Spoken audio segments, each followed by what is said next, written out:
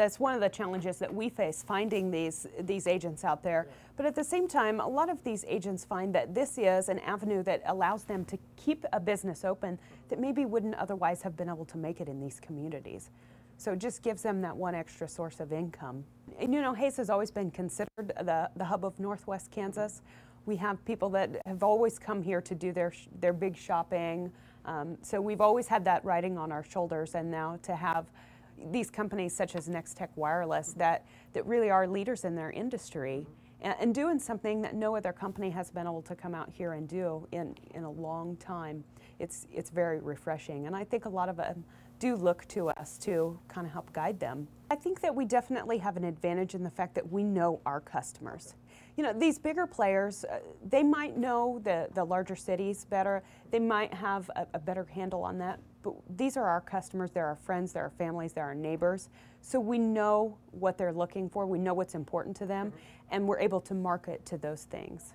I think that Hays is really the best of both worlds. You know, out here we are the hub, we are the larger community, we do have a lot of family-friendly activities, we have a lot of things going on for us here, but we also still have that small town feel. You know, we're not afraid to let our children ride their bikes to school or ride them to the park. And that means so much to me as a parent, to be able to raise my children in that kind of an environment.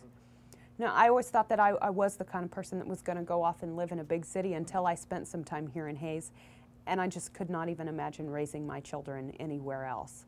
Living in a town like Hays, you always have coverage, and you know, you travel on these main corridors that have always had coverage, and you just don't ever give it a second thought.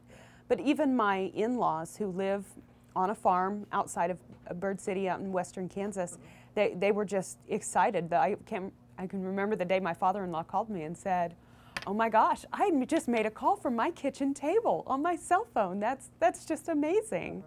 So you see how important that is to them, and how wonderful it is for them to stay connected.